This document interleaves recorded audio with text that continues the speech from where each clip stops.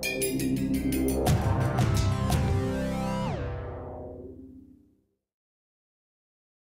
it's my pleasure to welcome our next speaker, Dr. Rob Kallenbach. Rob is the State Extension Forage Specialist and also a Professor of Plant Sciences at the University of Missouri here in Columbia. So, Rob? Yep, good. All right. So when I look at cover crops, I probably look at them from a unique perspective compared to many of you, and I see the cover crops as fantastic feed. And that's what I want you to remember about this presentation today. Cover crops are fantastic feed, and I'm going to show you the data that proves that cover crops are fantastic feed that can be used in livestock systems. Now, there are a number of cover crops that my colleagues before me and after me today will tell you about, from the small grains to the brassica species, even annual ryegrass being used as a cover crop. I won't go into the specifics with regard to their use in cropping systems, but rather I want to focus this presentation on their use in livestock systems. And we see a lot of the small grains being used as cover crops. From a forage perspective, I will tell you that if you want both fall and spring grazing, rye and wheat are probably going to be best from the small grain perspective. If you only need fall feed, okay, oats actually will make more autumn growth than will rye. I'll show you some data on that in a moment. But the oats typically don't overwinter here. That can be both a negative or a positive, depending on the cropping system that they are overlaid. Because the small grains, for the most part, during the cover crop phase, or the phase in which we're using them in these systems, are vegetative, the feeds are excellent quality. Bottom graph here looks at the acid detergent fiber, okay, of both rye and wheat over the course of several months. And this is data we collected, frankly, about 10 years ago at a couple of locations here, both at our Southwest Center as well as the Forage Systems Research Center up at Linnaeus. Acid detergent fiber, the lower that number is, the better. Okay? Less fiber means it's more digestible. Okay? And just to give you a frame of reference of how good a feed that is, excellent quality alfalfa. Excellent quality alfalfa would be somewhere around 27 or 28% ADF. In fact, you'd be lucky to get it trucked in here that good consistently. Okay? These crops are running typically in the high teens to very low 20s for most of the winter in acid detergent fiber, and that's going to lead to the livestock gains that I show you here in just a moment. Typically, the forage quality is very good over winter. As we get into reproductive growth in spring, forage quality declines, as you might expect. Rye matures earlier in spring than does wheat, and because of that, the forage quality follows as you might see in this graph. Typically, I would say with the small grains, they are very easy to manage from a grazing perspective until you get to about April. Everybody's a genius to April, and after April it gets hard because cereal rye begins to make seed heads and palatability goes down along with forage quality. Here's some work that we did looking at average daily gain of unsupplemented beef heifers, okay, grazing both wheat and cereal rye. Now in this chart you'll see that we have the two crops in the far. I have a mental problem with right and left. I get them wrong every time. So if I say something's on the right, if it's not there, look on your other right, it'll be right there. Okay? But you'll see over here that in the first column, and I'm sure this is L left, on the left side is the crop that we used. Middle is average daily gain. Average daily gain is a very good measure of forage quality. All right? And then total gain, which is in the far right column, is a function of both average daily gain, is how much each animal's gaining, plus, or times rather, how many stock you can put on an acre. So a crop that grows a lot can have a higher stocking rate, thus lead to more total gain per acre if quality was equal. In both cases, we have very good quality feeds. Again, unsupplemented beef heifers here gaining between 1.6 pounds a day and 1.8 pounds a day on wheat, wheat being slightly better quality, and that is reflected here. But total output per unit area, or total gain per acre, is higher for cereal rye because cereal rye produces about twice as much feed for us from a forage perspective as does wheat during the grazing phase.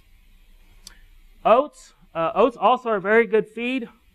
Oats are used as cover crop both as an autumn as well as sometimes a spring planted crop for short-term use. I would just tell you that if we're getting oat in the vegetative stage for autumn grazing, the yields, the quality is very good. Crude protein values, as you can see here, that's what CP stands for, in the 20s, and total digestible nutrients in the 70 range. You're not going to, stock don't see a feed like that often. Another one we've done some work with is annual ryegrass. Annual ryegrass is one that I both have sort of a love and hate relationship with, in that annual ryegrass is easy to establish and has a number of agronomic characteristics from a forage perspective that we like. That last one, as Dr. Bradley points out, can be difficult to terminate, can be a significant issue going forward. Typically with annual ryegrass for grazing, we can begin grazing about 60 days after establishment. And we found that it is really a species, because of its regrowth potential, that works well in rotational grazing with not trying to overgraze or leaving about a 3-inch stubble working best for us. We have found that annual ryegrass surprisingly stockpiles pretty well. The picture here is of some annual ryegrass I had up in north central Missouri at the Forage Systems Research Center. And if you see in the top, I'm pretty sure left corner, I got to the field in the middle of January one year. I thought, man, all this annual ryegrass is dead and it's going to be of poor quality. And I was kind of disappointed. It was about 10 degrees when we jumped out of the car, and we jumped back in pretty quickly. But the point is, when you moved that canopy back and you looked below the surface, there's still a lot of green leaf material in there. And as you look at the quality of that green leaf material, it actually maintains its quality pretty well. Here's the quality of annual ryegrass over the course of winter as measured again as acid detergent fiber. And remember, what did we say earlier? The lower ADF is, the better. Good. I just want to be sure everybody knows that, because we're used to in America, if it's higher, it's better. In this case, it's not. ADF, lower the better. Look, annual ryegrass is, I can give a lot of descriptive terms to it, but I'll just tell you it's fantastic feed from about the time you can begin to graze it, which typically we begin grazing in November a lot of years until May. Once we get to May, it begins to produce seed heads pretty rapidly, and the quality declines thereafter. Here's some work that we've done with annual ryegrass. This work was actually done out at Agroforestry and Horticulture Center at New Franklin, looking at the use of annual ryegrass. These, again, with unsupplemented beef heifers over a couple of years, and we've got days of grazing it was one of our columns, average daily gain and then total gain per acre. Depends a little on the year as to how the animals gain, between 1.5 pounds and about 1.8 pounds a day, again with heifers. But total output per acre, somewhere between 300 and 500 pounds of beef being produced. Given that sucker calves are worth shocking amounts of money these days, probably more than they're really worth, this is a significant amount of output. I think you can say the value of gain probably in the feed yard right now is exceeding $1 per pound of gain, and so you can do the math here as well.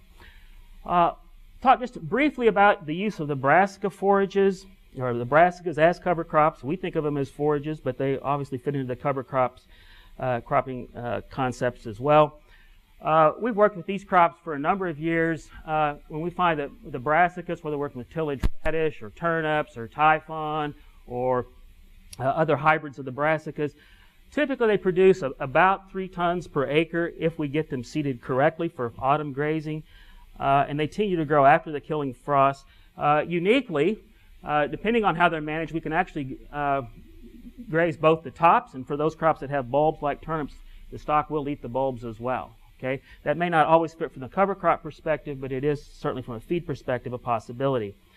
2 or 3 things that we encourage producers who use the brassicas for grazing to consider is that strip grazing really works best for utilization here. These crops are very turgid, very full of water. When stock walk on them, they'll break very easily, and so strip grazing and a planned feed use pattern really helps a lot.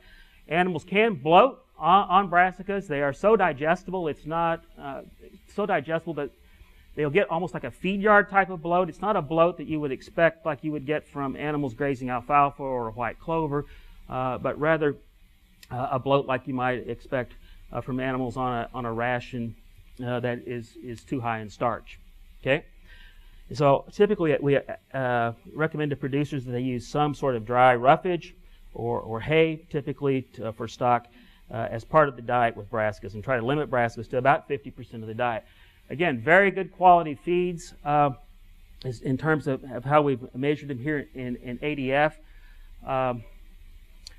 They're very good feeds up till about the first of the year. Maybe you get through January some years, but boy, once we get much past the first of the year, typically I say that you're living on borrowed time with most of the brassicas.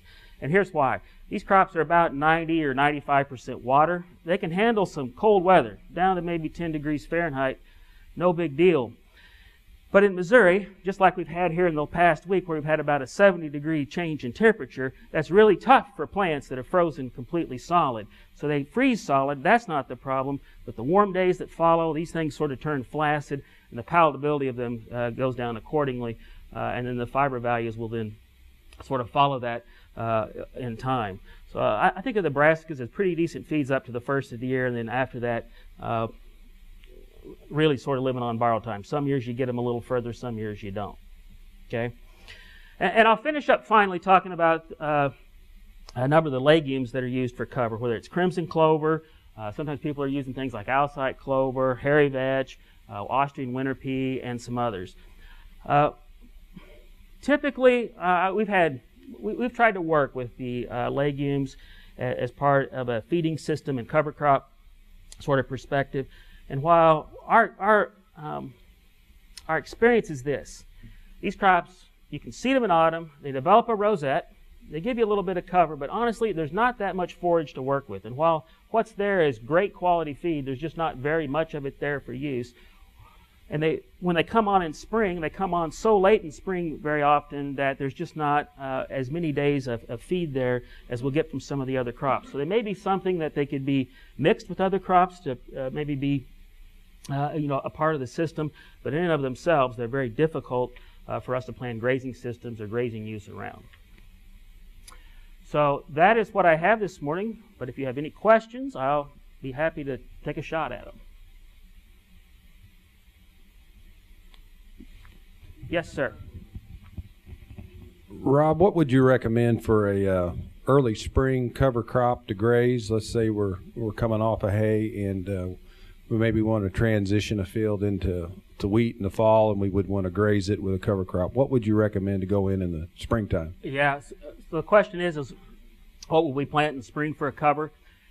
If you're having to plant cover crop now that you would like to graze, best option is probably oat, planted towards the end of February, 1st of March. We can get 60 to 90 days worth of grazing out of it before it's terminated, and then whatever crop you want to use, and then thereafter is probably the best we've got. Yes, Carrie. How's sorghum Sudan grass? Yeah. For all our listeners. How's sorghum Sudan grass for grazing? How is sorghum Sudan grass for grazing? Well, that's the loaded question of the day, Carrie, and I knew you would ask it. We've just finished a 3-year study looking at sorghum Sudan grass, as well as pearl millet and some others for forage use. In terms of their value for grazing, they're not bad quality crops, particularly if you use some of the stuff that has the brown midrib genes in there. It really helps in terms of digestibility. The problem is, just from a straight forage perspective, they've not been very cheap grazing for us through the summer. The cost to establish the crop, and the fertilizer requirements, and it's one of the things we've been studying is their fertilizer requirements, are such that, frankly, perennial grasses are much cheaper for us in terms of summer grazing. If they were part of a system where they're used as cover, and really a lot of the cost can be shifted to some sort of cover crop perspective, then perhaps. But just as straight forage crops, they're very difficult for us to economically justify.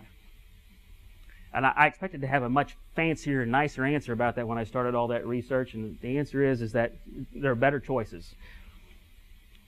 It just took me 3 years at a couple locations to figure that out. Yes, Tim. Rob, do you think you could overseed overgrazed pastures with some of these cover crops? The question is, can you overseed like an overgrazed or maybe even thin, perhaps fescue pasture with some of these cover crops? So I've tried that, Tim, many times, and I have to say I've had a lot of failures. going into, say, a thin fescue pasture and trying to put, say, annual ryegrass or cereal rye or wheat, even some of the brassica species we've tried. And here's what happens, at least to me. Unless I use an herbicide to knock back the thin pasture, okay, so something like gramoxone or a Roundup application perhaps, what happens is if I get good enough growth conditions in autumn that my cover crop could establish well, I'm surprised how good a pasture is when you stay away from it, that is, you don't have stock on it, and there's good growth conditions. And it provides such a high level of competition that I look at the cover crop and I go, you know, it doesn't look very good here, and it's really been difficult for me to think that was a good way to spend money. I'd rather spend money on perhaps better management for the perennial grass or putting some fertilizer on the perennial grass as to trying to seed in another crop. Now, again, if you want to use herbicide, if it's part of a renovation program and you wish to, terminate the pasture that's there and put in these cover crops as part of a transitional program, then, you can do some of those kinds of things. But without herbicide, it's really difficult. Yes, Ranjith. Hey Rob, about how many farmers, livestock farmers, use cover crops for grazing? About how many livestock farmers use cover crops for grazing? There are about 50,000 beef producers in Missouri. Many of them also have cropping operations, but a great deal of them don't as well. As to how many are using cover crops for grazing, I don't have a good value to give you. I can tell you that when we look at seed sales of things like annual ryegrass or cereal rye, and a lot of those acres are used for pasture, I can tell you it's a growing concern, but as to, I don't have a good feel for what the number is.